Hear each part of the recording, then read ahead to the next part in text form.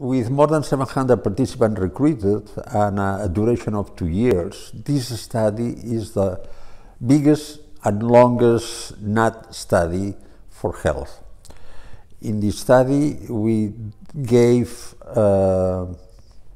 from 30 to 60 grams of nuts to all people, and examine the lipoproteins, first the lipid profile, the conventional lipid profile, and then the sophisticated measure of lipoproteins, which is called nuclear magnetic resonance spectroscopy. With this technique, we could see that the walnuts reduced LDL cholesterol, the bad cholesterol, but also improved the composition of lipoproteins by reducing the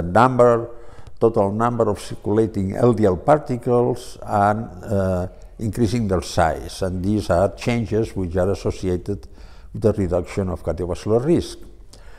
Thus, the conclusion of this study is that if you eat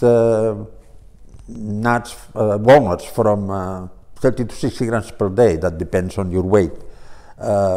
for quite a long time, it can be forever, you will reduce your cardiovascular risk, and the mechanism is through reduction of cholesterol, of the bad cholesterol, and improvement of the lipoproteins that transport it.